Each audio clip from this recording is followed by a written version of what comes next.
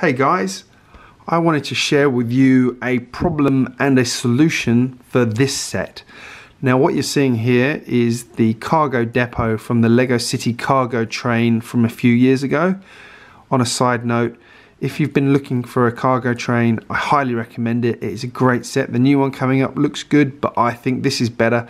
The train looks better, and I think this cargo depot is a rock star. It's something everyone should have in their city if they have any interest in trains. Now, it's not perfect, and that's what I want to talk about. What you're seeing here is a very busy little setup. So this is the way the set comes naturally. Everything is put into this 16 by 32 strip here. With good reason. Lego's had to make sure it all fits in the box. You can build it all. It's all attached up properly. But what you can see is there's not a lot of space there. It's very cramped. This forklift truck can't get to that last bit of the carriage to unload that last pallet. There's not a lot of room to maneuver. It just feels very, very tight. We've got poor little Fred, the cargo worker here, who's going to get hit by the forklift truck at some point if he's not very careful. So we need to do something about that. And then there's access to the set. Now, I've been slightly dramatic here, but I've lined this road piece up here to match here, which, as you can see, gives you half a road piece, which isn't ideal in the first place.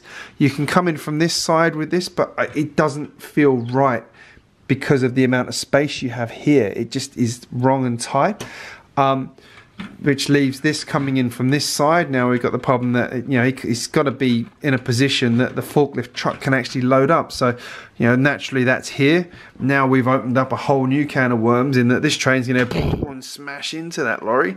Let's hope we don't have the fuel canister on there. We're going to have a big fireball of an explosion in our LEGO City. Firemen are going to have to be called. It's just going to be a mess. Now, Lars Eriksson, I believe his name is, I apologise if I said that wrong, has an idea in his set, in his city that I really like the idea of. So I've borrowed his idea and put my own little twist on it to improve it. But I think it makes this set a lot better, and I'm going to share that with you right now. So as you can see, to address that problem, what I've done is I've started by turning these three columns around the other way so they're facing out, which has allowed me to put the security office on the outside of the set. Now, I've put it on this T-junction because that works well with my city, but you can do it however you want. I think in doing this, what's happened is everything feels like it fits the set much more naturally rather than being shoehorned onto it. The whole thing feels a lot more integrated into the city by having it coming out this way. The lorry can come and pull up here much more naturally. I've got it on that side purely for the reason that it works well with my city. I don't want to block this junction up. You know, you've got to be practical with your LEGO City and make sure there's no traffic jams, as we all know. If you look inside the depot here, I think it's opened up a little bit more now. I've just made a couple of extra changes in here just to move this out this way and also over to this side, as I said, so the lorry's on that side. I've put an extra storage unit on that side. That is temporary before anyone says it. That was the bricks I had. I will do something more like this. And there's also room for another one here. I reckon I could get another one in there and it still wouldn't feel too cramped. I have actually been looking at the cargo depot set as an addition to my city because I do love this whole practical working stuff. I think it would be a good addition and it would work well with the city this way round. Personally, I think this is a good way of doing it. I really like the cargo depot from the cargo train set.